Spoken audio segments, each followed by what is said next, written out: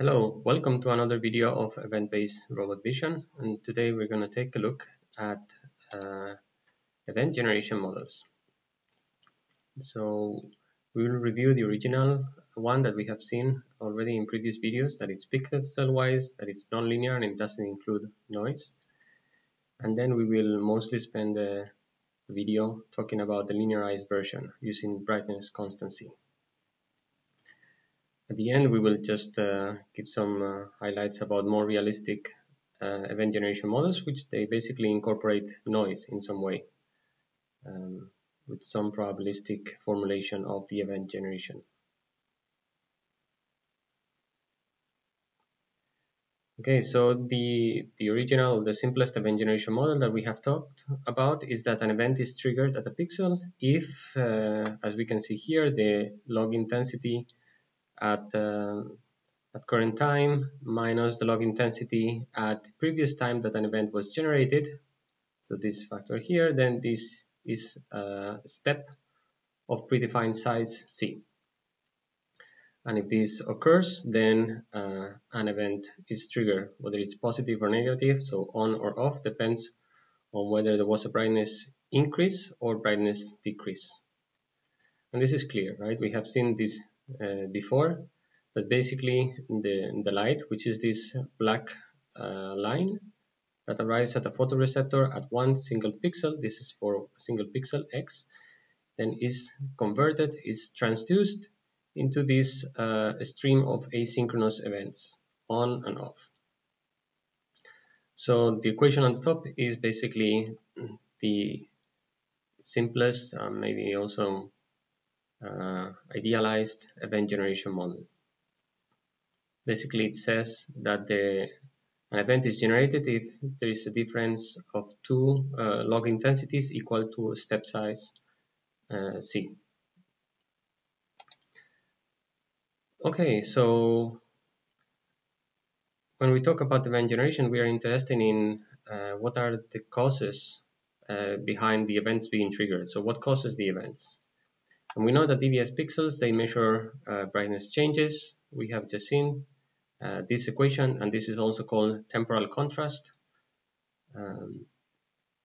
Well, these changes, they could be due to the fact that light is flickering. There is a variant light, even if nothing is happening on the scene, but we are just changing the light, then events will be triggered on the pixels, right? If we are changing ambient light, then all pixels in the image will trigger events. If we are just have a point source like an LED, then maybe only the particular pixels that are viewing that LED will be changing light, and therefore they will be generating events. But assuming that we have constant illumination, what's the reason triggering the events? What's causing the events? Well, we have seen also this with some previous videos, and basically the answer is that events are caused by moving edges in the scene. Can we say more? Do we observe anything special about how events should be moving to be triggering events? Well, let's take a look at the following spatial patterns of events. Imagine that we have a checkerboard and we are waving a checkerboard in front of an event camera, such as the DBS, and we move it diagonally in front of the camera, diagonally with respect to the checkers patterns. Well, if we accumulate the events for a short period of time, we will get this kind of event frame, and we know that the grayscale means that there was no event triggered in the last few milliseconds. White means that there were positive events, and black means there were negative events. Right? And we observe more or less it's almost like an edge detector, that the events, which are these white and black regions, they are triggered at around the regions where there are edges in the pattern.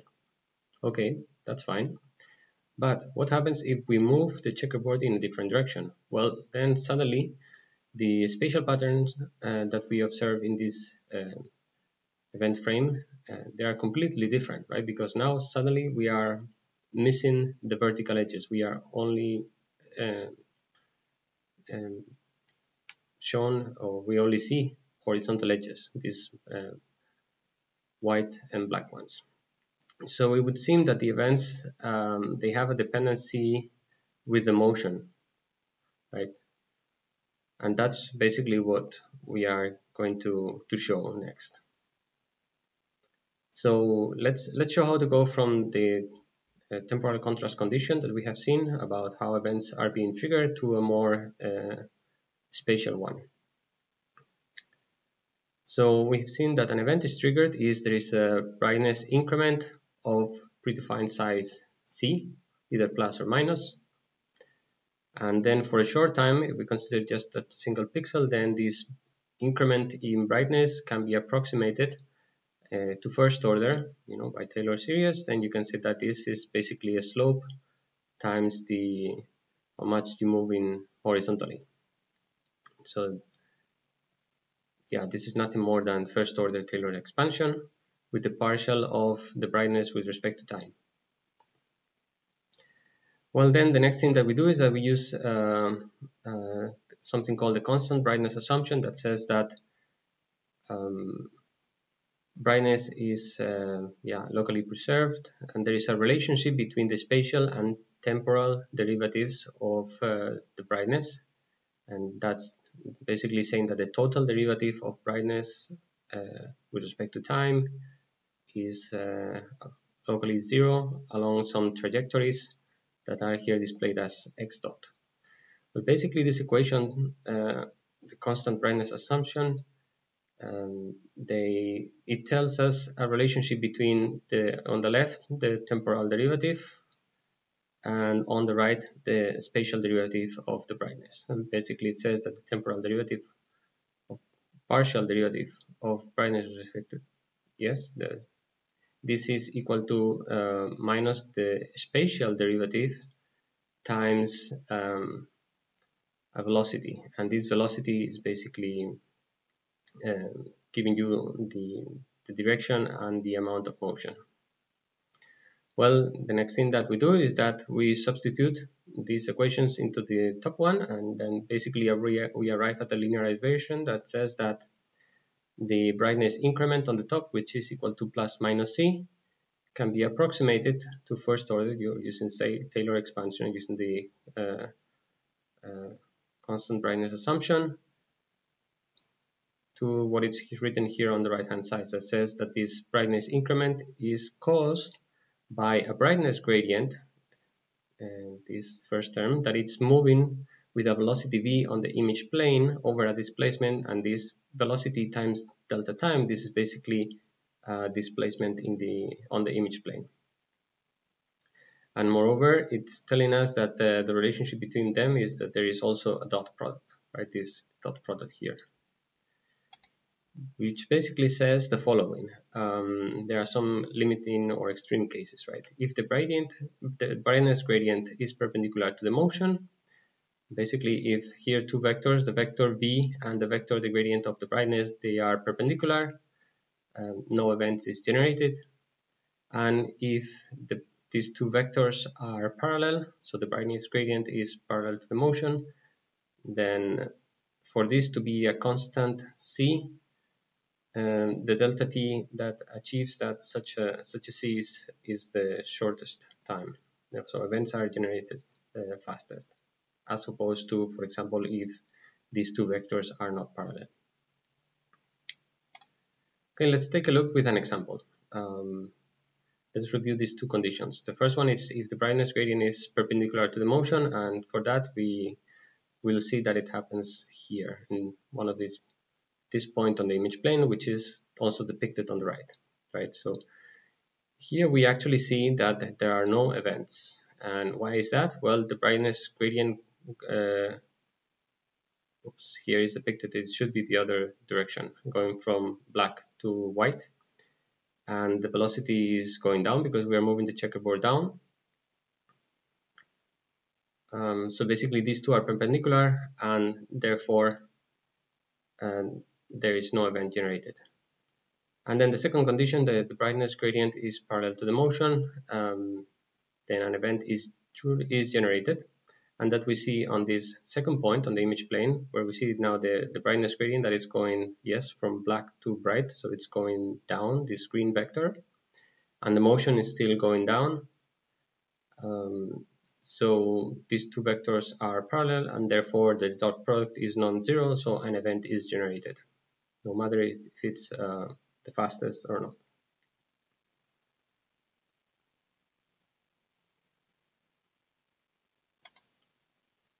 Yeah, that's what we see here on the right. So in conclusion, for constant illuminations, events are caused by moving edges. That's what we have shown with this linearized model. And when we accumulate the events pixel-wise, what we see is the trace of the edge as it moved and generated event, such as an image like this one, right? These white and black lines, if we accumulate for a longer time, they are not motion blur. The events, they have almost no motion blur, right? What we are just plotting is this trace of the edge as it moved, and it was generating the events. And some methods use these linearized models, other methods do not. Finally, let's take a look at a more realistic event generation model.